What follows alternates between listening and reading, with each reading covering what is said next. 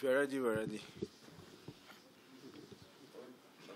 We appreciate the fact that as citizens, we have the right to express ourselves through constructive criticisms, opinions, views, ideas, peaceful protests, dialogue, engagements to make those in constituted authorities listen and do our biddings towards national development and peaceful coexistence on the basis of mutual respect.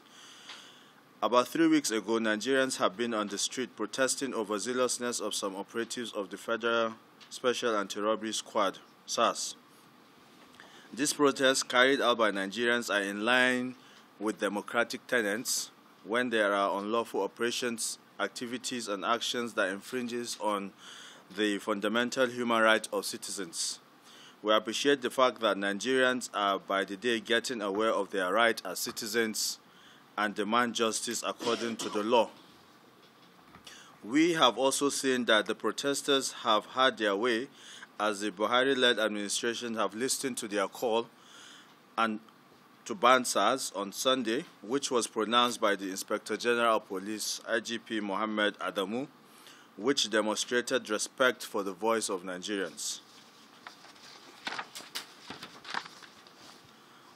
We want to first seize this opportunity to formally commend the Inspector General of Police, Mohammed Adamu, for his capacity and competence in managing the protests so far, and the formation of the Novel's Special Weapon and Tactics Team, SWAT, unit set up to tackle all incidences of fraud, armed robbery, and other criminality across the country. We believe it will be a better, improved, well-organized version of the dissolved SARS.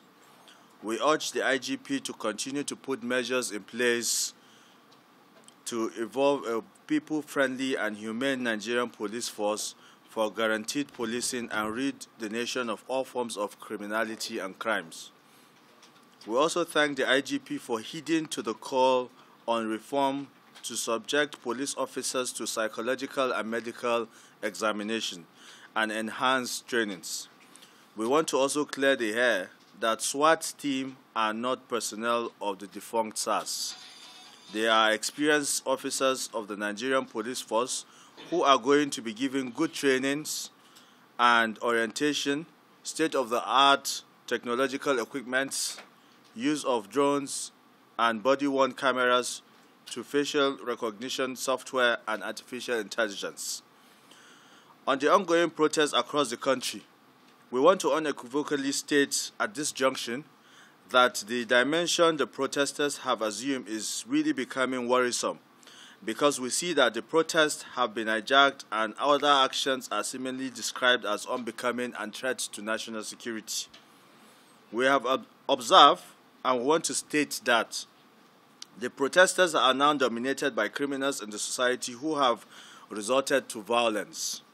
Recently, protesters have been assaulting security agents, especially officers of the Nigerian force. Many of them have been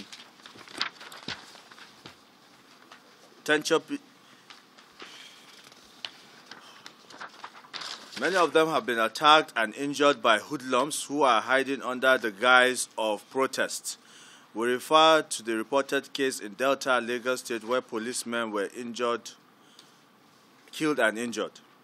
There have been burning down and destruction of police stations and illegally dismantling roadblocks. This indeed is an affront to the President of Nigeria and the Nigerian Constitution. You will recall the attack on a police station in Sapele where hoodlums skated away with AK-47 and 25 rounds of ammunition. Protesters also laid siege on anti-kidnapping unit office of the Lagos Command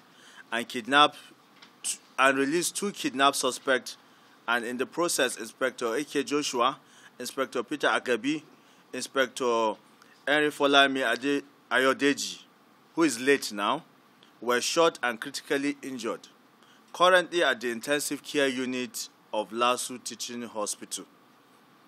This has also occurred in Ogun State and Oyo State. The burning down of police stations and outposts is criminal and act of terrorism which threatens our national security. Protesters are now being sponsored by political enemies From our intelligence gathering, there are politicians who have taken advantage of the protests to sponsor violence across the country in order to create an atmosphere of chaos and uprising, in order to overheat the polity and make the country ungovernable so that they can score cheap political points that the government lacks the capacity to keep the country peacefully. Protests gradually turning into anarchy. With the way the protest is going across the country, there is a gradual slide and slip into anarchy. This is indeed worrisome because it may snowball into what might consume the entire nation. Fake news on protest and other unfounded stories. Since the protest started, there have been high level of fake news on social media to create unnecessary tension, pitching Nigerians against the government, hence creating civil disobedience to law and order. This is very dangerous for our country.